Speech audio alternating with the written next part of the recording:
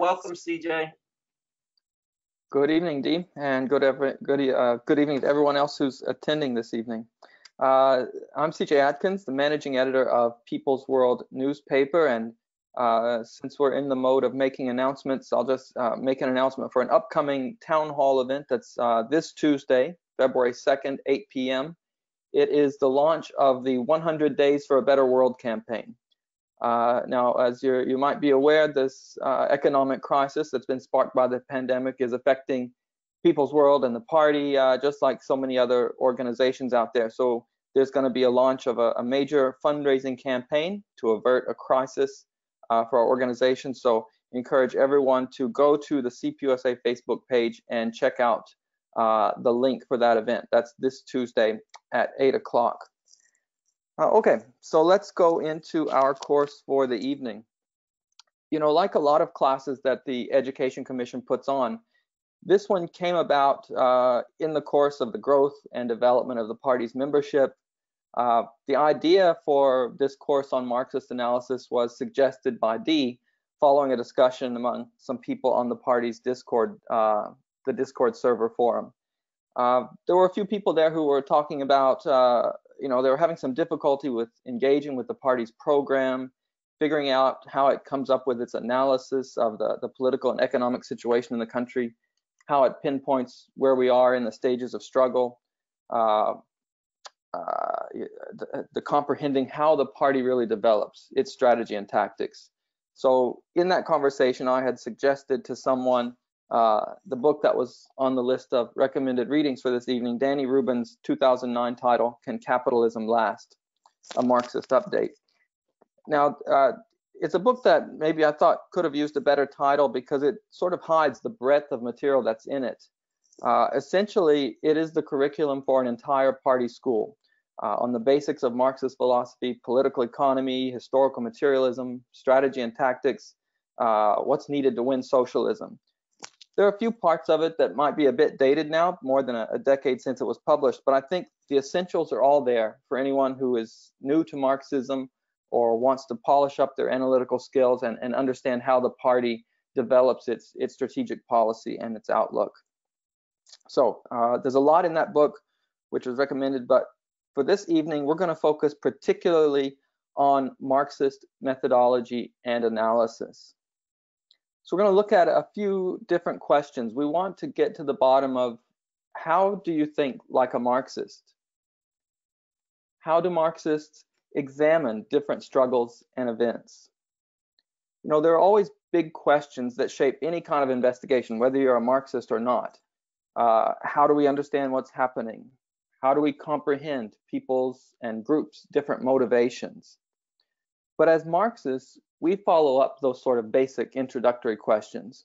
We ask the question of how do we intervene and act in particular struggles?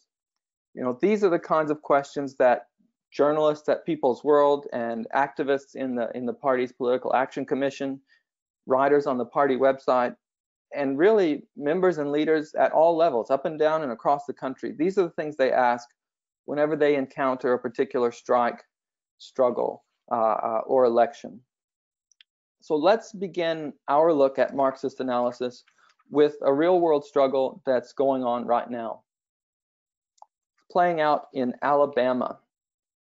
At the Amazon Distribution Center in Bessemer, Alabama, there's an effort underway there to unionize the workers, the people who pack the boxes, load the trucks, and do all the work that it takes to run a modern logistics center in the digital economy. We're going to start our exercise this evening with a news story, looking at how this struggle is presented in the mainstream press. Now, this is an article from Bloomberg Business, which is one of the major outlets that's read by people on Wall Street in the business press, in the business sector. But a lot of the news wires, which fill our everyday newspapers like USA Today and others, take their lead from some of the material that comes out of outlets like Bloomberg. So let's just quickly read through this together, and we're going to be looking for what are the key points that this article is putting across. Okay, Amazon workers at an Alabama warehouse were given the go-ahead by federal regulators to vote on whether to form what would be the first union at a U.S. facility of the e-commerce giant. An organizing drive became public last month when representatives of the Retail Wholesale Department Store Union filed paperwork for an election to represent 1,500 workers at the warehouse. None of Amazon's hundreds of thousands of employees in warehouses across the U.S. is represented by labor unions. Amazon objected to the vote, saying in documents filed with the NLRB that more than 5,700 employees would be covered by such a bargaining union. That meant the union had likely gathered fewer signatures than needed, the company's lawyers said. Under NLRB rules, 30% of workers must sign union cards or petitions before the regulator will step in to oversee an election. The NLRB says they're satisfied. Now, here we are. Amazon has created more than 5,000 jobs in Bessemer with an average pay of $15.30 an hour, healthcare, and other benefits. And 90% of surveyed employees said they would recommend jobs at the company to friends. Heather Knox, the company spokesperson, said in a statement. "We don't believe this group represents the majority of our employees' views," she said. "Our employees choose to work at Amazon because we offer some of the best jobs available everywhere we hire, and we encourage anyone to compare our overall pay, benefits, and workplace environment to any other company with similar jobs." Some Amazon workers in Europe belong to unions, but the world's largest online retailer has managed to avoid organized labor in the US, even as it has grown to become the second largest employer behind Walmart. A small group of Amazon employees in a Delaware warehouse voted against joining the machinists and aerospace workers in 2014. All right, so that's just a quick news story from a typical business outlet, Bloomberg. So let's just pick out some of the key points that we see in their story. First of all, it is representatives of the Retail, Wholesale, and Department Store Union filing paperwork. None of Amazon's hundreds of thousands of employees is represented by labor unions. The union doesn't have enough signatures to get an election, the company's lawyers said. Then we have this great statement from the company spokesperson telling us how wonderful it is to work at Amazon, how great the pay is, the benefits are amazing, and 90% of employees love the place. Then we hear that this union, the Retail Workers Department Store Union, does not represent the majority of our employees. And other Amazon employees have voted against joining the union. Okay, now what's missing from this story? You know, we get every possible viewpoint you could imagine from the company's perspective, but there's so much that's not there at all. First of all, we never even hear why there's a unionization drive happening in the first place. Who are the contending parties? When you read this, it almost sounds like it's Amazon versus this outside force called the Retail and Warehouse Department Stores Union. Or maybe it could be the NLRB versus Amazon. But what about the actual workers inside the warehouse itself who are trying to get a union? We never hear anything from them, no statements from their organizations or their leaders in the facility. We don't hear anything about how the situation of these Amazon workers compare to workers at the company's other facilities. So this, as we said, is a typical example of how views and stories might be presented in the mainstream corporate press. But as working class activists and as communists, how should we be interpreting a situation like this Amazon union drive?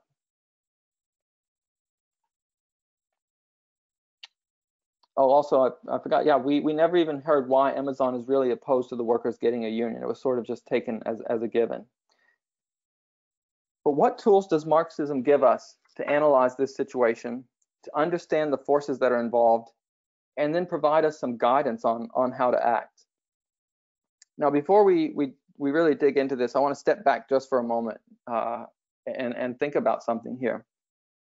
You know, communists, Reds, and radicals are often credited with being ahead of their time.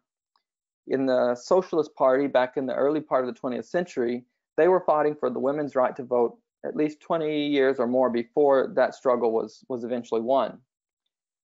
If you look to the 1940s, you had the Daily Worker, which is the old name for People's World. That newspaper was out agitating for the integration of black players into Major League Baseball years before Jackie Robinson eventually debuted in 1947.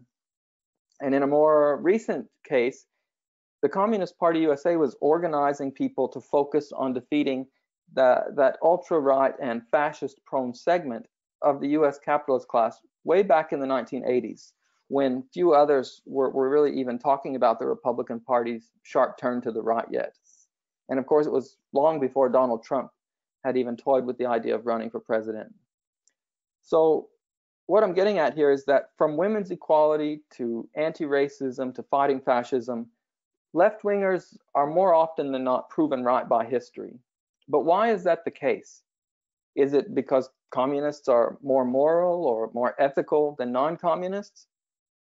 Well, some people might think so, but what we're getting at is that it's not because of good moral instincts that Marxists sometimes have the foresight to predict the direction of struggle or to know which struggles are worth putting serious effort and organizing into. The reason that they are out front is because of the Marxist method of analysis, which goes by the rather intimidating name of dialectical materialism. Now, that's a phrase that you'll come across in Marxism over and over again in your studies. And as I said, it can be a bit intimidating or scary, brings to mind abstract theory or high philosophy. And it is true that, like any scientific method, it does have a lot of its own terminology and laws and categories and such. But at its core, it really consists of a few pretty simple principles, tools that can help us understand and interpret social and political developments, from neighborhood and community struggles to workplace organizing and strikes to national elections and all the way up to the fight to replace capitalism with socialism. So what I want to encourage everyone to keep in mind is that activists and party members should never think that dialectical materialism or Marxist methodology is something that's reserved just for intellectual debate or for academics. It's important in the day-to-day organizing work that all of us get involved in. Now, there are endless lists of books and debates around dialectics and dialectical materialism, but really it's a simple method. It understands the world by assuming that everything is always in motion and that everything and everyone, every individual, every class, is always in motion and in a relationship with each other. Change is constant. But what is it that drives that change? And toward what end is it being pushed? So as scary as the term may sound, that's really essentially what it boils down to: finding answers to the questions of who's driving change and for what purpose. And it's actually right there in the name of the methodology. So let's look briefly at the two halves of the phrase, and we'll start with the second part, materialism. Now, this is the philosophical part, really. Marxism takes the existing world around us as its starting point in any analysis, not the spirits or beliefs of some made-up theories, ideals, or prejudices. So our analysis and everything that we're going to look at begins with the observable world. It searches for the sources of change in the material, in the physical elements of our world, okay? And specifically, it tries to understand how material forces interact with one another, how they're tied to one another, and how they're related. Sorry, interrupted there by a cat. Sorry, I have a cat jumping on my desk. Apologies. Okay, let's continue. The dialectical, now this is the method part. The word dialectic comes from the Greek dialogestai, which means simply discourse, dialogue, debate. And what is it that defines every debate that's out there? It's always difference, contradiction, and conflict. So we know right away that a key starting point in Marxist analysis is going to be determining what's the conflict at the heart of any situation. And to be more specific, looking for who are the different sides in a conflict or a struggle. And we're looking for their motivations in their material interests, right? And given that we're all at an educational seminar that's hosted by the Communist Party, we know that generally we're talking about class interests here. But even just figuring out who all the various actors are in a struggle can sometimes be a challenge, especially when one class often controls the narrative. They control the picture that we are presented. Just think back to that Amazon example when we looked at that Bloomberg article. What did we see in it? As we said, there were all kinds of diversions going on in there.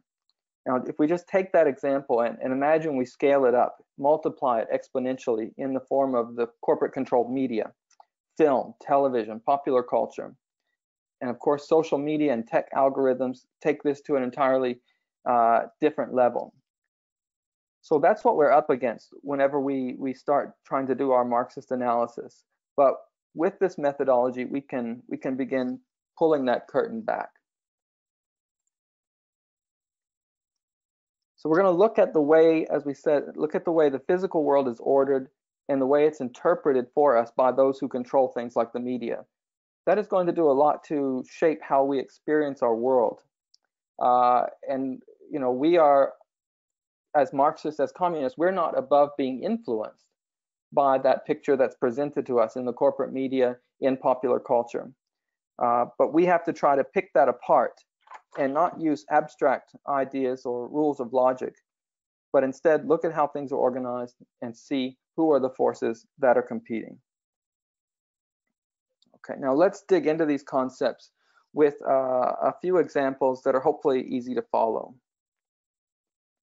If you look at any kind of textbook about dialectical materialism, it's always going to point out how Marx and Engels were influenced by philosophers like Hegel and Feuerbach, but I think we can look at someone else who's influenced them, a name that a lot of us will be already familiar with, and that's Charles Darwin, who we probably have heard about in our high school biology and science classes.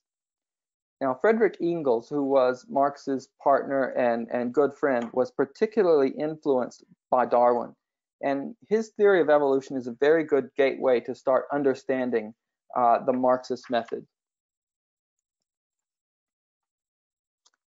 Now, here are some birds, some finches to be exact. These are drawings from Charles Darwin. Whenever he was doing his explorations in the Galapagos Islands in the 19th century, he was trying to understand what physical forces could result in these different shapes of beak on the finch, which was essentially the same bird at first glance, but it had very different kind of beaks on different islands in the Galapagos. Now, the way that Darwin tried to understand this was by looking at the physical history of the ecosystem, of the place where these finches were, where these birds were at, what other natural forces they were interacting with. And he did this instead of, theorizing about how these birds must have originally all been created differently at the point of creation. He knew that there had to be some natural reason why they had developed differently. So he rejected this idea of independent creation, right? Which was a lot like what we talked about, where we don't start with abstract theory or philosophy, but instead we look at the physical and material world in front of us. So for Darwin, each stage of these finches that he was looking at had to have evolved or developed from a previous stage. So he was looking at, you have bird 1, 2, 3, and 4 here with the different shapes. So he sees that to get from bird 4 to bird 1, for instance, there must have been a slight quantitative change over time. What he observed was that the development between the development of these birds' beaks was really due to differences in what they were eating. He observed on one island where very hard seeds were what the birds had to rely on for their food. They had developed these very large, thick beaks, whereas on a different island, they were eating smaller, softer insects, and they had developed a much thinner and weaker beak.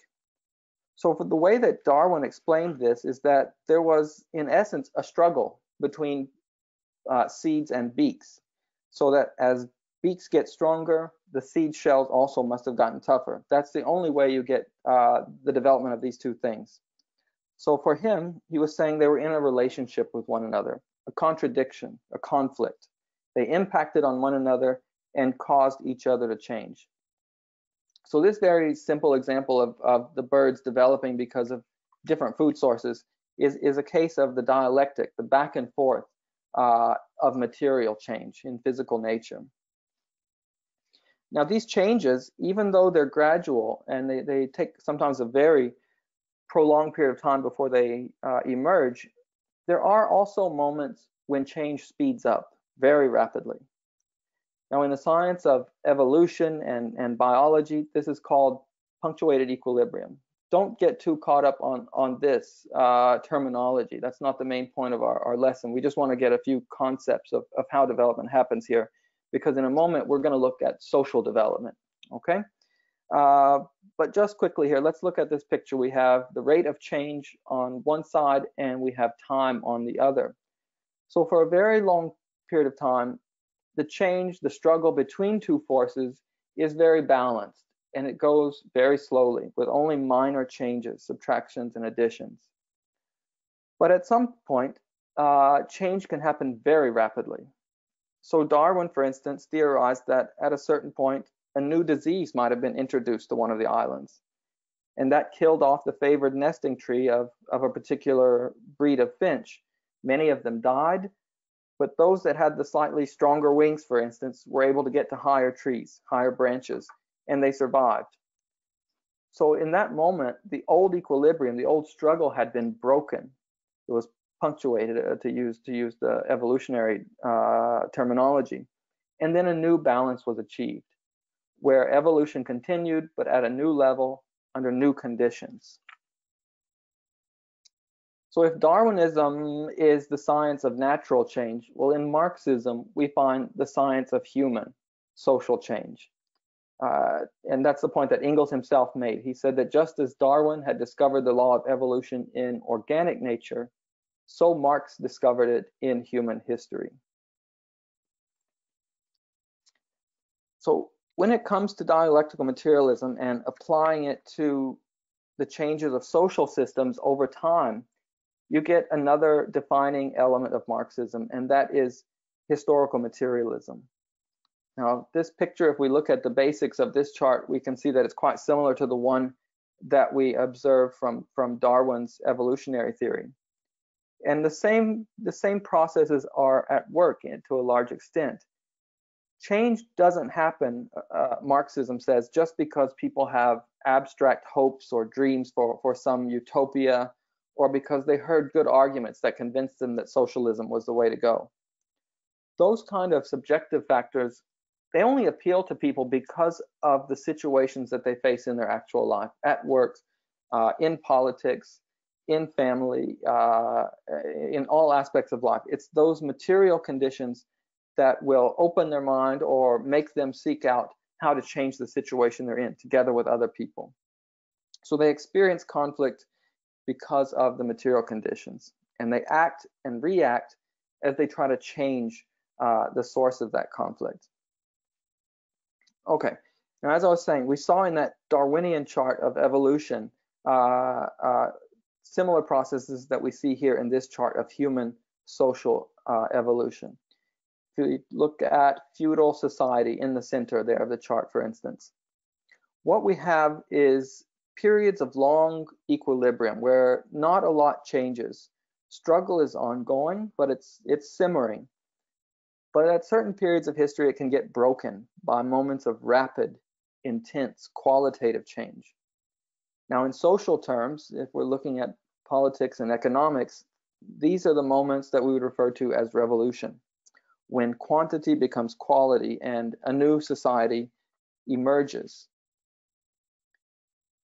So this starts getting us into the study of strategy and tactics, which I think was chapter 5 in the Rubin book, where we apply Marxist analysis to actually planning out action. In society-wide terms, we start to question what stage of social development a given country might be in, Are there stages of social development that a country still needs to pass through before the issue of socialism comes up? So once the strategic goal can be determined, which can shift the balance of forces, it's necessary to use our scientific method, to use Marxist analysis, to look at the objective interests of different class and social forces, start asking about who can be mobilized to fight for the goal that we're trying to win, asking what the relationship is between these various forces, and looking to who can lead the struggle to win the goal and win progress. Now, as I said, this is the theory of strategy and tactics. It's something that I just went through in terms of, big social system level changes, but it's something that we can also apply to the struggles in our cities, in our states, at our workplaces, or anywhere really where we're dealing with a conflict of different relationship of forces, even on single issues. So when we're working out strategy, we ask questions. We ask about what's the strategic goal that if we win it, it can change that balance of forces and open the door to a more advanced goal, to a better situation for the working class. We have to look at who are the main opponents that the working class is going to be up against, and what allies can be won by either side, whether it be workers or bosses or what have you. Who can they win to their side? What groups have a self-interest in fighting for that strategic goal? And who or what can be the leading force to win it?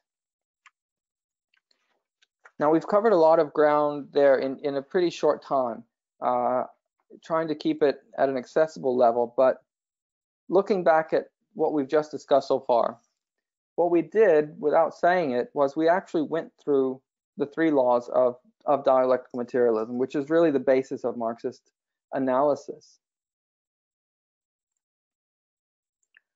We talked about the unity and conflict of opposites. We discussed how change is driven by contradictions between groups, usually classes, that are rooted in their material conditions. And we talked about how these opposing classes are bound together in a social and economic relationship. Old versus new, the dying versus that which is being born, disappearing versus developing, workers versus bosses, and then at the big picture level, socialism versus capitalism. Secondly, when we were looking at evolution and rapid change that becomes revolution, what we were just dealing with was quantitative change resulting in qualitative change. This was the process where smaller adjustments or evolutionary reforms pile up, but they don't really always solve the core reasons for conflict. And eventually something can break, giving way to rapid development in a totally new situation. Third, negation of the negation. Now, this is another one of those pieces of terminology in Marxist analysis that can kind of confuse people at some point or not be so clear. But really, all it means is that the resolution to one conflict will eventually become the source of a future conflict, and it itself will have to be replaced by something new. So the new will become the old and be the source for another round of conflict. Just like when we were looking at that chart, feudalism negates slavery, capitalism negates feudalism, and so forth. That cycle of conflict and resolution repeats. Now that's all getting into the content for a more advanced class, and I understand that there is a section on dialectical materialism that's planned for later in the spring. So I don't want to go too far further into all this terminology, but I wanted us to pick up those basic laws because, as I mentioned, they're going to form the analysis that we use as Marxists when we're looking at struggles and situations. So let's just review a few of the questions that we need to keep in mind anytime we are approaching a struggle. So a Marxist will always start by looking at the material reality of a situation. We know that conflict and contradiction are the drivers of all change. And we know that there are material reasons for those contradictions and conflicts.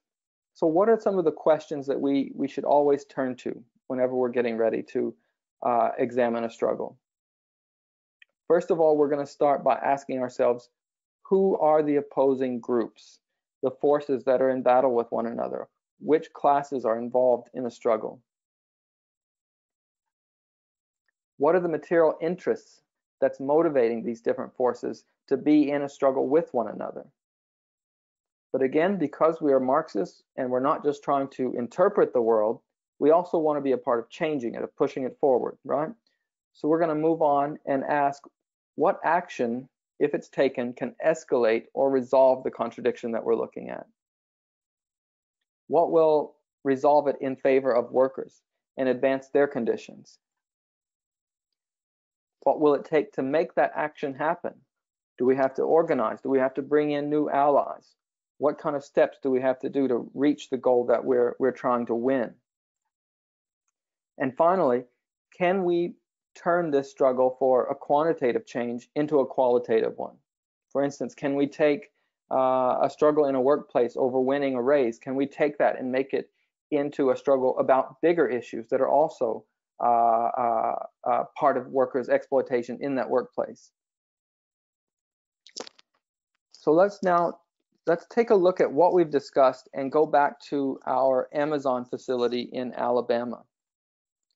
If we were journalists, say, writing for People's World, and we were going to look at this struggle for a union at that warehouse, using the tools for Marxist analysis, how would our article differ from this Bloomberg one that we looked at earlier?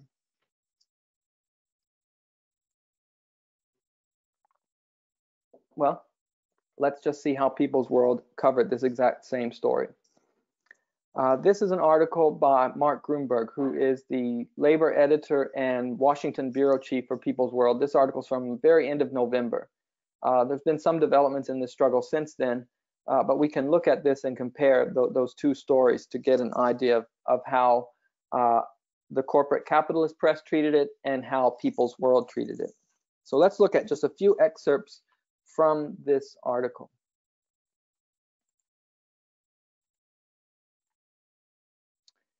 Okay, Bessemer, Alabama. Exploited Amazon warehouse workers in Bessemer, Alabama have gone beyond walkouts on Black Friday. They filed for union recognition with the NLRB. The 1,500 warehouse workers there are among 1 million plus Amazon workers in the US and hundreds of thousands more worldwide. In the US, the retail giant not only represses workers, but has refused to give them hazard duty pay for their continuing exposure to the coronavirus pandemic. The Amazon organizing drive is important for several reasons. The monster retailer, owned by the world's wealthiest person, Jeff Bezos, is viciously anti-union and anti-worker, and a breakthrough at Bessemer would encourage other exploited Amazon warehouse workers to unionize. The organizing drive is occurring in the notoriously anti-worker, anti-union southern state of Alabama, although the steel workers have unionized tire plants there before. Unions have faced not just Southern government and class hostility, but also constant divide and conquer tactics from bosses, manipulating racial tensions and class conflicts. Amazon has constantly mistreated its workers even before the coronavirus pandemic hit. Examples include denying time off for Muslim holy days to warehouse workers in the Twin Cities, most of whom are Somali refugees. Workers who have spoken up have been fired. Amazon also refuses to officially disclose how many workers have tested positive for the coronavirus and how many have died. Make Amazon Pay, an international coalition of workers, unions, public interest groups, religious groups, and at least one scientific group, demands that Amazon end union busting, respect workers' right to organize and union rights, and stop all spying on workers and organizers. It also demands union access to Amazon work sites, a ban on retaliation and bargaining with unions wherever they are present to reach collective agreement on wages, benefits, and working conditions. And Amazon should recognize workers' rights through its supply chain and implement ways for more democratic decision-making. During the COVID pandemic, Amazon became a $1 trillion corporation, with CEO Jeff Bezos becoming the first person in history to amass $200 billion in personal wealth. Meanwhile, Amazon warehouse workers risked their lives as essential workers and faced threats and intimidation if they spoke out for their rights to a fair wage. The Make Amazon Pay statement also slammed Amazon, saying the company is not alone in these bad practices, but it sits at the heart of a failed system that drives inequality, climate breakdown, and democratic decay. The pandemic has exposed how Amazon places profits ahead of workers, society, and our planet. Okay, that is a very different article than we looked at earlier with Bloomberg. What makes it different? Well, this article asks some of those key questions and provides some answers that we talked about that are key for Marxist analysis. It asks, what is the contradiction here and who are the groups in struggle? When you looked at that Bloomberg story, the workers inside the warehouse, as we said, were almost completely left out of the picture. Last time, all we heard was the company's claims about how it's a great place to work, how the employees are all happy, they'd recommend their friends all come to work there.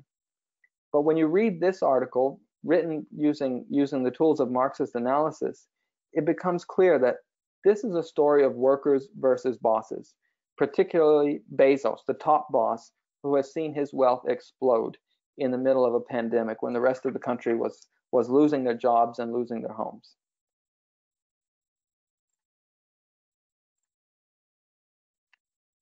We are introduced to some of the material interests that are motivating and driving this conflict. We hear about why the workers inside the warehouse are interested in a union. As we said, if there weren't some problems, there likely wouldn't have been this union drive, right? So we hear things like no hazard pay, lack of COVID safety precautions, the company hiding information about how many workers have gotten sick, workers being fired for speaking up, religious workers being denied time off for the holidays, and spying on workers. All of these things, those are the reasons that this conflict is really happening. But we didn't hear about that when you read the corporate press.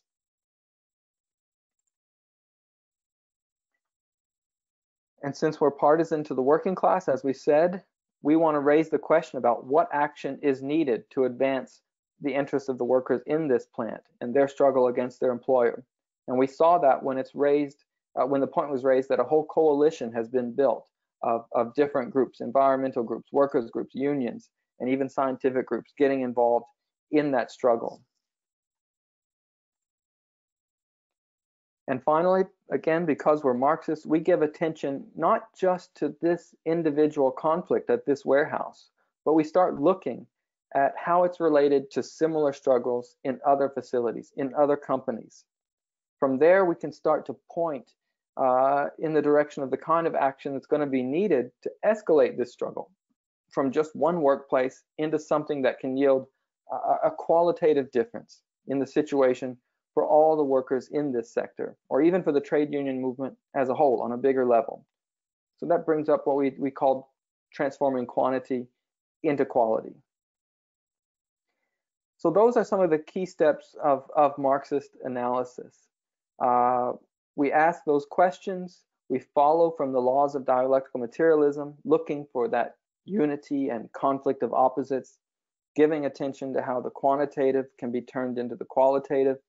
And at the end, where Mark pointed out that quote from the coalition about how Amazon sits at the heart of a failed system, driving inequality, climate breakdown, and democratic decay, that starts hinting at the negation of the negation, right? The need for a bigger change than just this one workplace getting a union.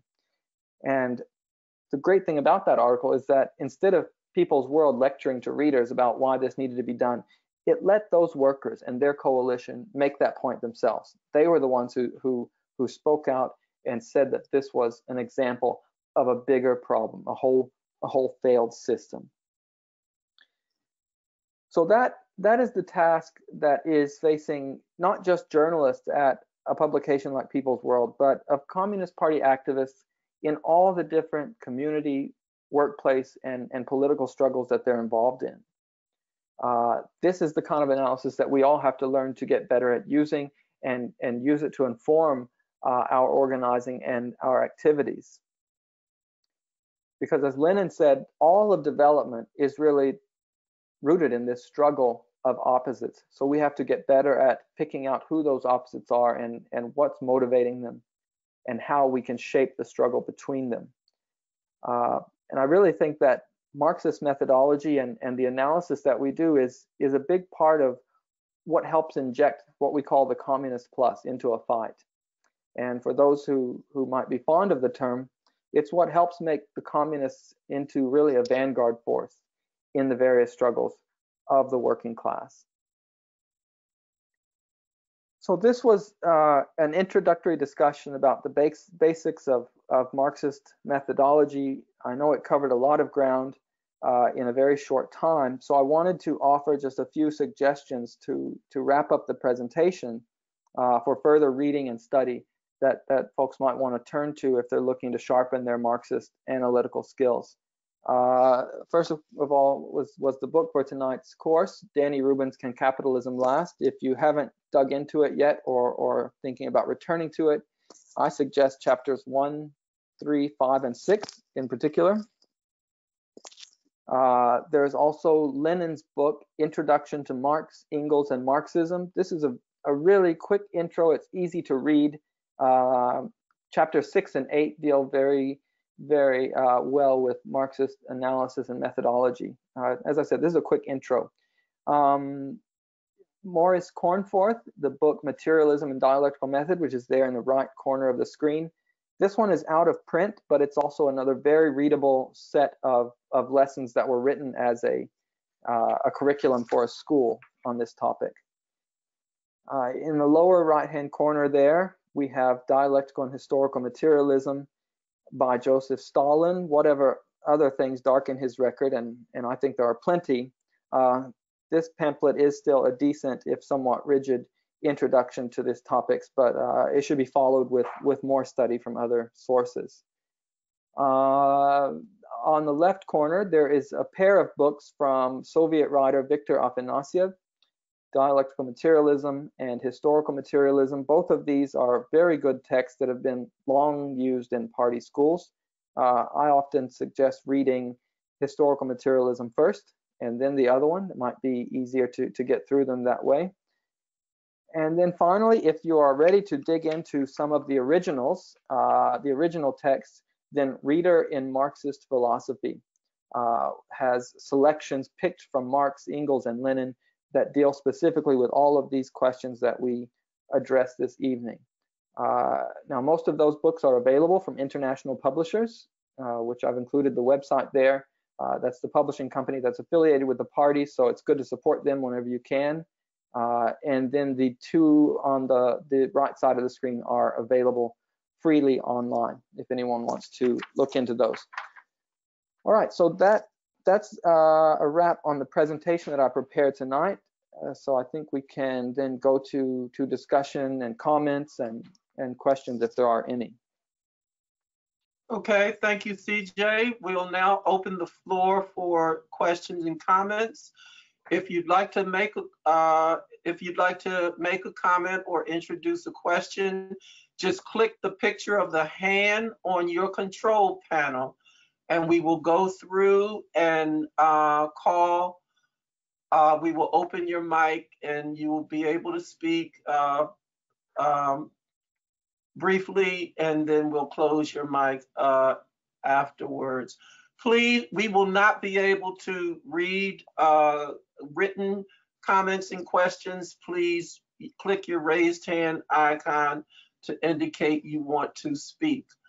Okay, Eric, unmuting your mic. You need to unmute on your end by simply using your mouse clicker to hover over the picture of the mic.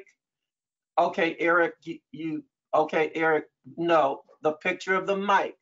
Use your clicker to click the picture of the mic on your control panel. There you are. Yeah. There you are. Yeah, I actually put my hand down. It was automatically green, and I realized when you started that I turned it off. So I don't have a question, but I won't take up much time. I will just thank you, CJ, for a very illuminating presentation. And everyone should read People's World. Thank you. Okay, thank you, Eric. You put your hand up again, so you might want to put your hand down. All right, Gustavo, I'm opening your mic now. Yes. Oh, hi. How's it going, guys? Yeah, this is Gustavo from, I live near Washington, D.C. Yeah, I mean, I have just a very specific question. You know, when you're in the workplace and you're basically intimidated by your bosses into basically capitulating at every one of their whims, how can you get around that as a worker? How can you get around this constant intimidation of basically just them firing you because you're not in the union?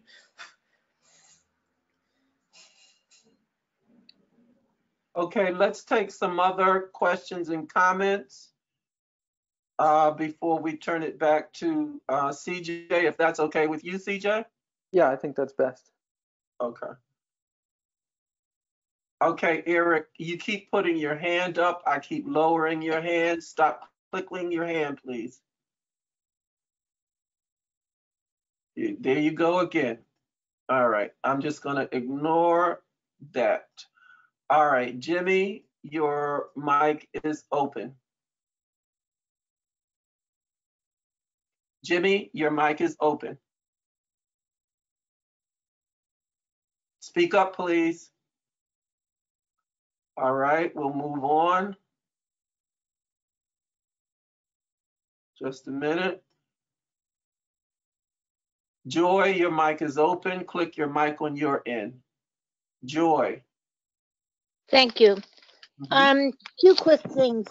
Yes, I do think that when a company retaliates against an individual or a group for organizing, that's a very important type of question to ask. And I think one thing Amazon did, there was an Amazon employee in New York who spoke out and did organizing, and I believe secret messages were released from Amazon by someone who found out how Amazon tried to destroy this individual's reputation. Number two, CJ, when I'm doing strategy and tactic types of things, I find the approach you so expertly illuminated for us today to be somewhat intuitive. So your presentation helped me to bring it back into awareness, which I appreciate. I have one question. When it comes to the beaks in Darwin, I understand how the beaks change in response to food. You said it's also the other way around, that food changes, or it's also the other way around. How does that happen? Okay, let's take more. Looking for raised hands. Justin, your mic is open. Click your mic on your end. Hover your mouse cursor over the picture of the mic on your control panel and click it to open your mic on your end. Justin Grimes. There you are. Oh, hi. I didn't hear the first time. So you talked about how Marxists can become the vanguard in assisting workers in establishing a new system. Do you think the blows that we as Marxists have suffered have contributed to us not becoming the vanguard that we would prefer?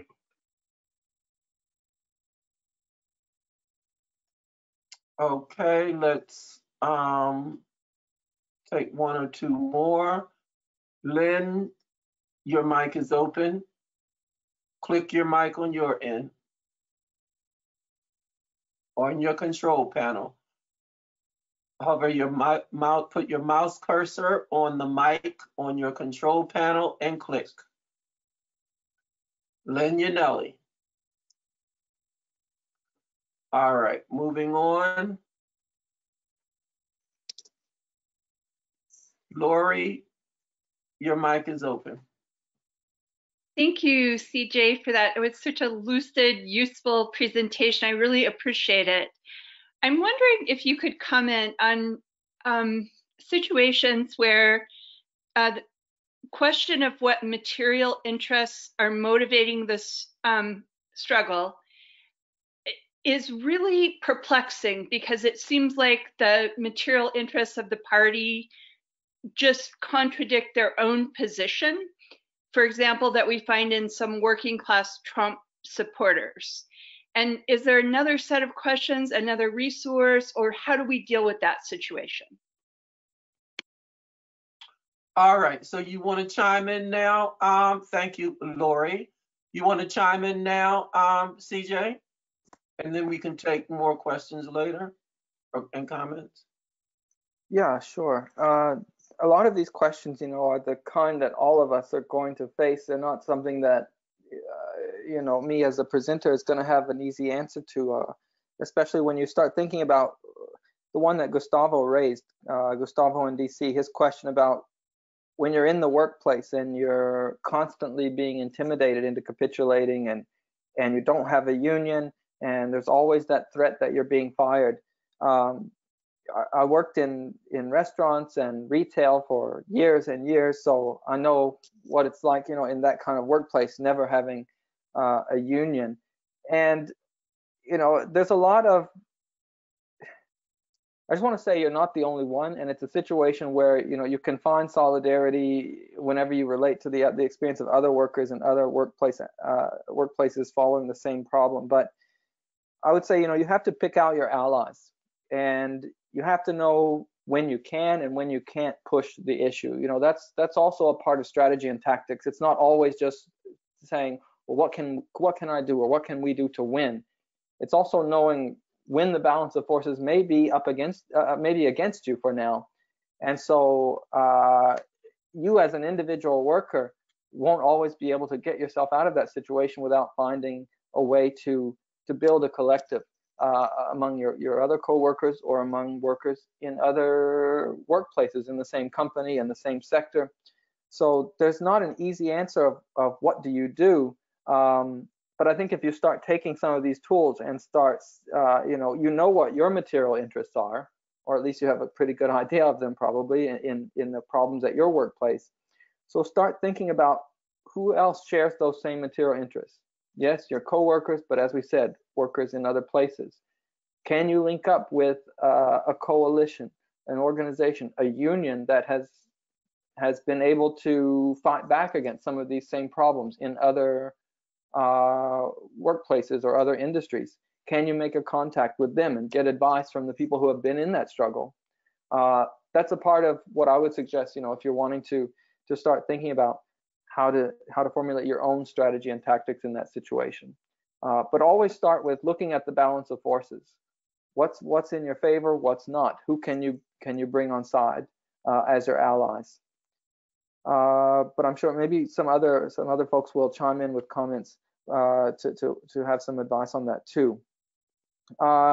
Joy asked about the part of the presentation which was talking about how the interaction, the relationship between the beaks of the finches and the seeds, and how they feed back onto each other. One changes one, but in turn it's back and forth, right? How does that work? So in that specific example of that evolutionary change, what you had was, if the plants, the trees that were producing these seeds were going to survive, they had to also evolve to having fewer and fewer seeds survive, right? So what Darwin observed was that over time, the record showed that the seeds had started getting thicker to try to survive against the birds.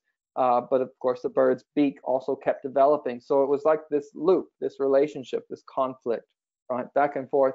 Each party to a conflict has an impact on the other. And that's part of that unity and conflict of opposites. They're bound together, even though they're in struggle. One can't really exist without the other, unless you have a real qualitative break in the situation. And in the case of human social evolution, we would say that once we get to socialism, we can finally get past some of those antagonisms and contradictions. But when it came to the natural evolution, that was the process at work there. Let's see, Justin asked about the vanguard and whether the blows that we have suffered have contributed to us not becoming the vanguard that we would have preferred.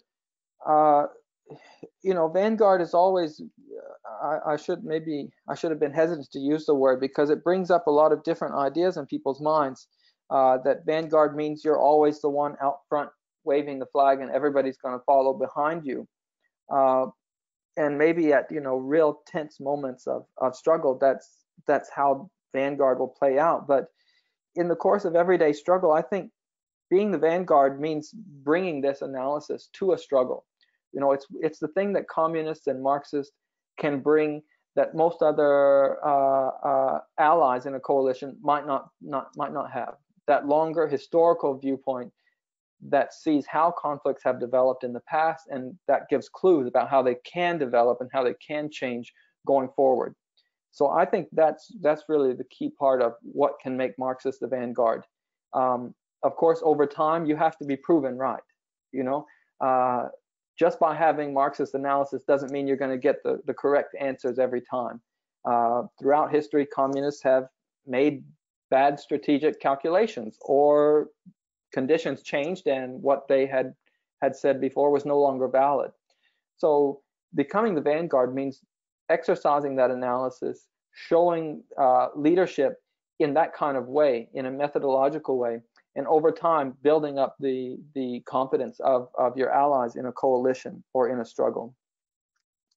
Laurie was asking about the situation where people's, so let me just read it. Comment on the situations of what material interests are motivating a struggle. Oh, often people's motivations don't seem to match their material interests. Yeah, this gets into, you know, a lot of other aspects of Marxist theory too, raises the concept of false consciousness. Do people really understand what their material interests are? You know, some people have tried to look at this situation of workers supporting Trump, for instance, as a case of people not understanding their own economic interests. And I'm sure there's some of that at work. But what I've found is that more often people do know their material interests, but they reach the wrong conclusions about who their allies are or who's causing the problems that they're facing. They attribute, you know, their lack of wage growth, their lack of jobs in their area, they attribute it to the wrong sources. So they don't really get past that first step of picking out who the real conflicting interests are, and they end up identifying with the wrong side often.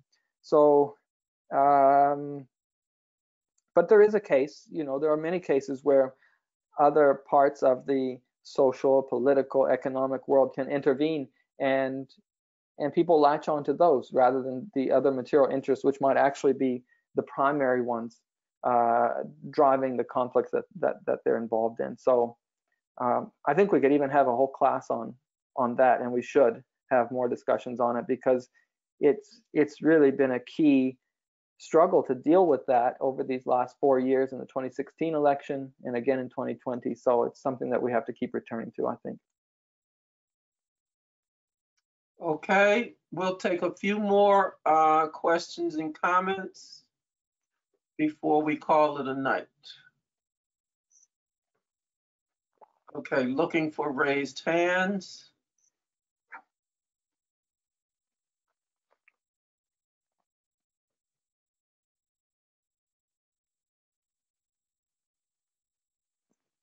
Just a moment.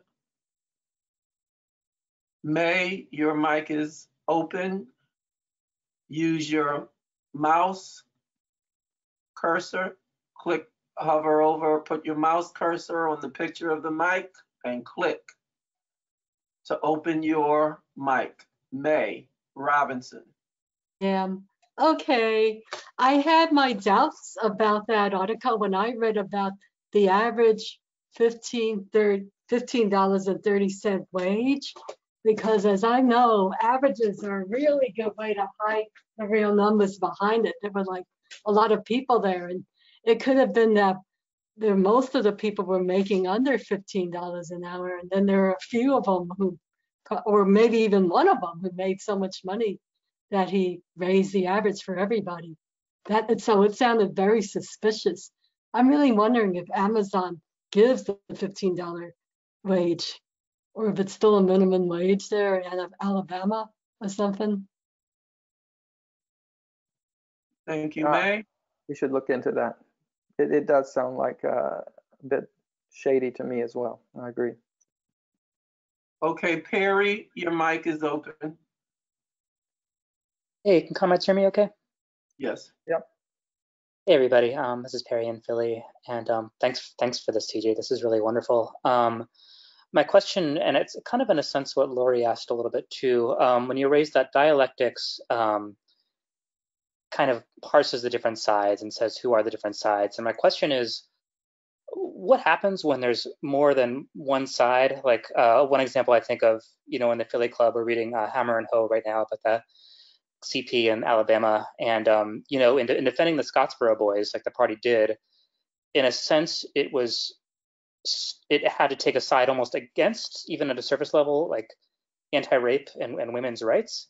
That's kind of a charged example, but the other one that comes to my head is like when Israel points to its like LGBTQ rights record, like in a sense, does opposing the occupation of Palestine mean we're standing against its so-called LGBTQ allyship? Or I know there's not going to be a tidy answer for this, but I just wonder like what happens when there's different sides that are in contradiction with each other. That's it. Thanks. Thank you. Let's get a few more.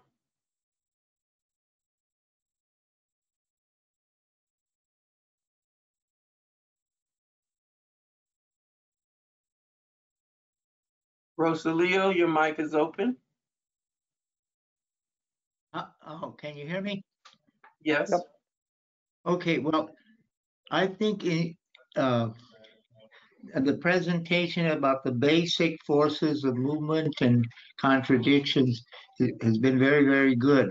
But when you get into the midst of struggle, there are many different contradictions. There are many different things are very much in flux. And also, people's minds, the ruling ideas of a class society are those of the ruling class. So we're going to get people to see the main contradictions can be hard, and you have to do that in practice. And you have people in seeing what's happening that's how they learn. So when we get to Marxist philosophy, there are categories, many different categories that we can also look to how to discern and move. Where can you get to the right kind of combination of forces? So you look at content and form. What is the content that is in this situation, or what forms do we use? What can we, as an organizing committee, or as a union itself, or as a working group? And I think it's also good to get into many of the categories later on. Seeing where the basic movement comes from, of course, is good. It's the best. But I think there are other parts of Marxist philosophy that we can bring to the struggle to help us move forward in the direction we need. Okay. Richard, your mic is open. Open your mic on your end. There you are. Speak up, please. Yes. Can you hear me? Hi. Yes. Thanks, CJ.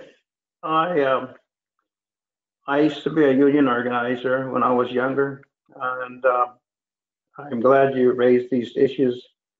Sometimes people feel there's a cause and it could be just, but as a union organizer, you know that you run into times when you win, sometimes when you don't win. And you have to know when you have to pull back, and sometimes when you can move forward. That's just the objective reality what happens on a day-to-day basis. I wanted to say that in this period of time, I didn't hear too much, but I think because of the times that we're in right now, I have not heard as much as I have now about this whole thing about science. And I think we have to emphasize that to a lot of people, that we as Marxists, we believe in science. And that's what Marxism is about. It's based on science. A book that I always like is The Three Component Parts of Marxism, which I would highly recommend. But one question I think should be added, maybe like they've been mentioning with others, is the idea of also differentiating analysis based on other analysis. You know, as we know, there's a lot of groups that have analysis, but they base it on a different level. And I think that's important to note, the differences between how we analyze and others.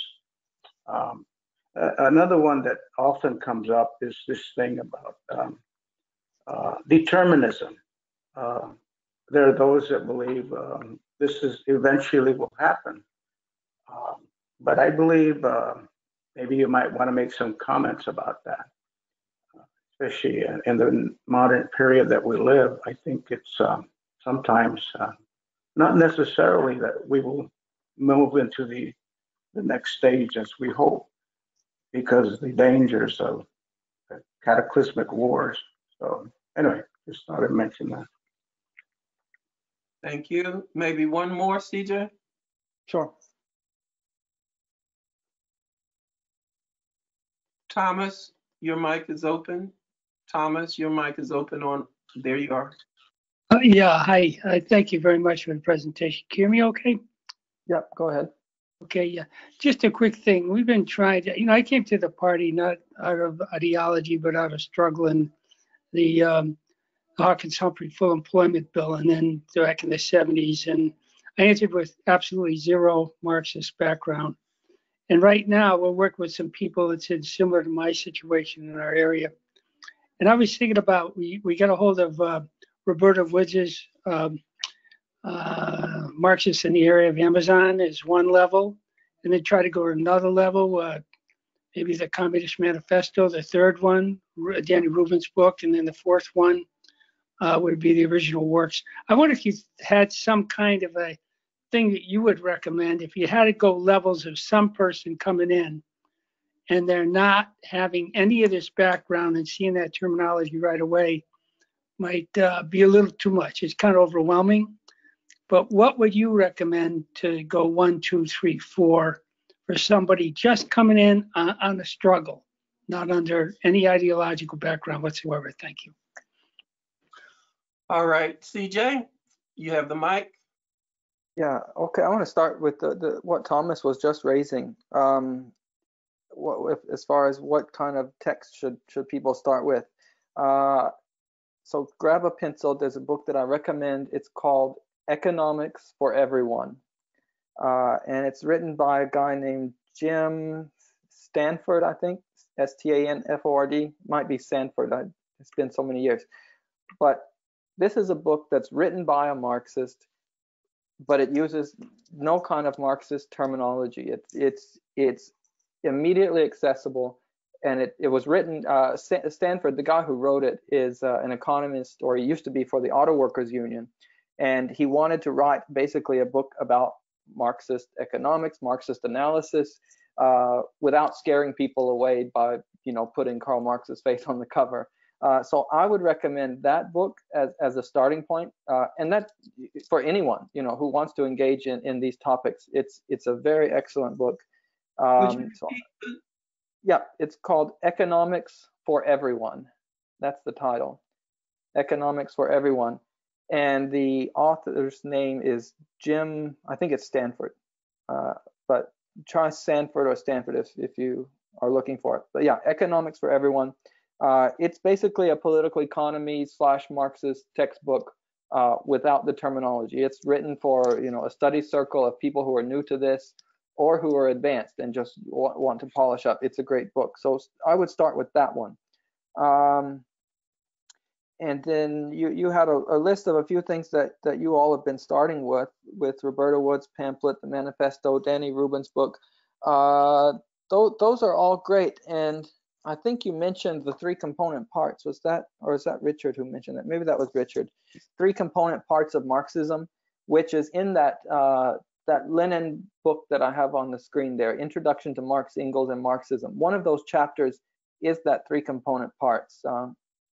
Even though some of Lenin's works were always very polemical and engaged in debating with this or that person, I think whenever he sat down to write that essay, he had in mind, a newer party member or someone who was fresh to studying this stuff, because it's written in a really down-to-earth, accessible way. So that's something I would recommend too.